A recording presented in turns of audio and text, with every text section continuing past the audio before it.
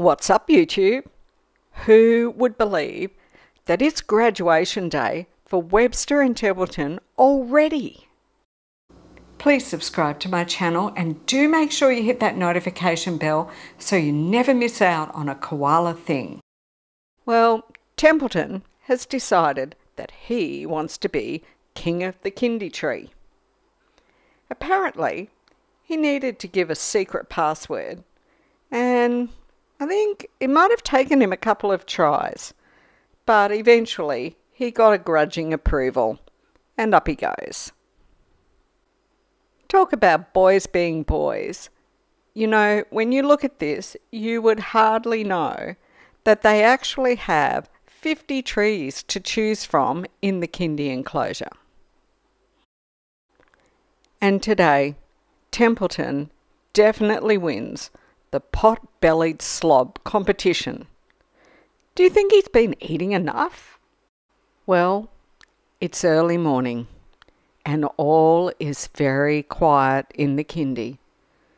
There's a little light rain passing through, and little do the boys know that today is graduation day. The two boys are in quite separate areas of the Kindy this morning, so I'll just quietly walk down through the centre and we'll find the tree where Templeton is. You can even see that it's lightly raining just now.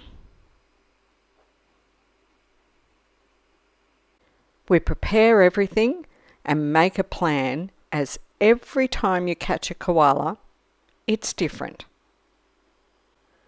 These long poles have some aluminium foil on them, and we just rattle them above the koala to make them want to come down the tree.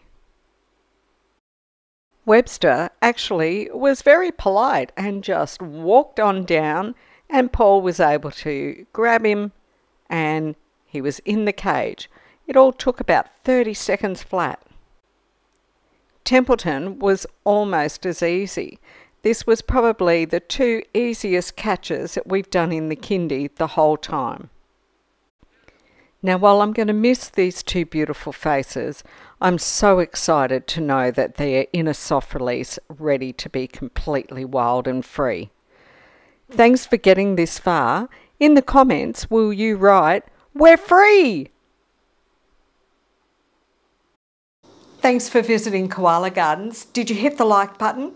Now before you go, there's lots more great video to see, and make sure you've subscribed and hit that notification bell.